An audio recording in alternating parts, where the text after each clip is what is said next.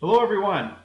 Coming up next is a shift planner template in Microsoft Excel. Shift planners like employee schedules and stuff like that. All that is coming up next.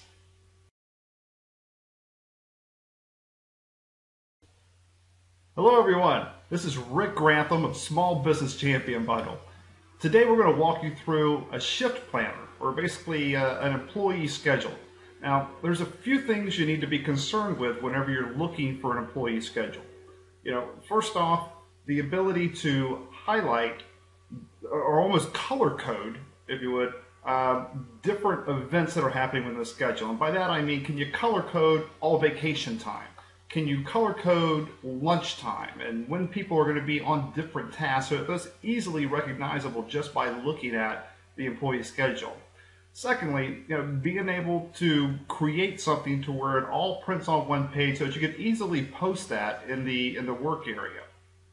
So the template that I'm about to walk you through does all the color coding for you. It's already ready for printing, and you can put in your own work tasks, such as whether a person is doing cashier type work, or if they're doing front desk, or whatever the type of work or vacation or lunches that they're doing. All of that can be input into the schedule. So stay tuned for the next part of the tutorial.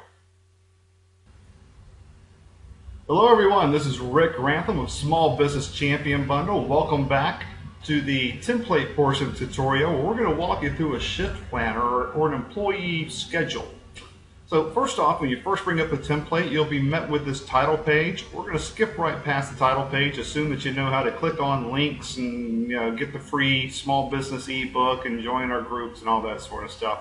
Let's go right down to the shift planner and give you an idea of what that looks like. So first off, you'll click on the tab at the bottom that says shift planner. So as we click on that, you'll see that you are brought up with a shift planner that looks very colorful, right? And the reason being is these are all color coded for the type of task that people are doing. You can make, these don't need to be as colorful as they are here, but this is how the default looks. One of the things you'll notice is, first off, these are segmented by day. So there's Sunday, Monday, and as you scroll down, it'd be all 7 days of the week. So as we scroll back up, what you'll see on the left-hand side are the names of the employees, and this template in particular is built to fit 9 employees, or a team of 9 employees. So 9 employees for Monday, Tuesday, Wednesday, etc., and through a shift. Now, what you'll notice here is that in each of these different areas, you can go in and change what the task is for the person during this time. So in this case, Rick, hey, that's me, I'm on vacation. Right, so I'm scheduled for vacation, and that's good with me. That's the place to be. However, because this is a drop-down menu, I can select different tasks that people would be doing. Let's say I want to schedule Rick to do some bookkeeping. The color changes to show that Rick's doing bookkeeping now for the first hour. And let's say he's doing bookkeeping for the first several hours, and we're going to move his lunch. Let's say we'll have his lunch here, have him do bookkeeping, a little cashier work, etc. So you see how this works. So there are drop-down menus, and the drop-down menus are there for every single day for every single employee. So, and that's all the way for every single day. So over on the right-hand side, this shows the count, or the total number of hours that a person has effort, that they're doing some sort of work, and it does include breaks or anything else that you might select here.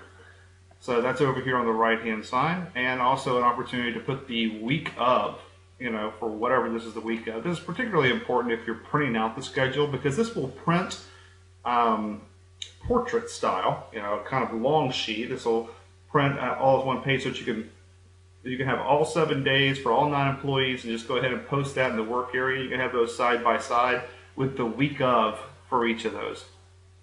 So let's say you're not in the type of, you don't have the type of company that does bookkeeping, or the sort of options that come here as default. There's not backroom, you don't have cashiers. Let's say you're an e-commerce business. So these defaults don't work for you. How do you go about changing those? So happy you asked. If you come down here to the bottom, you'll see there's an area that's called Shift Planner Setup or Employee Scheduling Setup. So as you click on that, you'll see, first off, there are the instructions here. But on the left-hand side, there is an employee list where you can type in the employee list for, we'll say 9 people or so that are either in your department, and you can just type in those people. So let's say instead of Rick, is what I had here before, I want to type in the word, let's say, giraffe. So that's off the wall enough to where you'll know that things changed and no longer it says giraffe now, right? And you'll also see the shift types here. There's vacation, front desk, etc.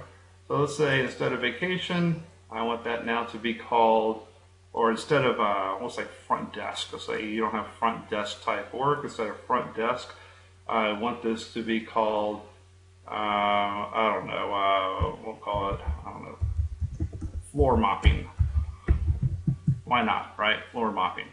So you can go in, you can update all of these to things that are specific for your business. Come back over to Shift Planner now. You'll see Rick is no longer an employee, Giraffe is an employee, and that populated through every single day of the week. If you were to scroll down, you'd see every single day of the week, the first person on there is Giraffe. And one of the selections here now is floor mopping. So what this is an employee schedule or a shift planner that you can put in your work areas that allows you to color coordinate, like activities together, put that in the work area so that people know what they're supposed to be working on, and when they're on vacation, it's just easily identifiable. So this is part of the Small Business Champion Bundle. This is Rick Grantham. Right now underneath me there should be a subscribe button. Feel free to go ahead and hit the subscribe button.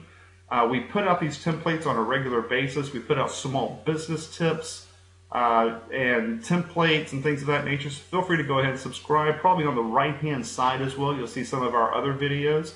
Feel free to click on those. We just put these out on a regular basis. Until next time, this is Rick Grantham of Small Business Champion Bundle.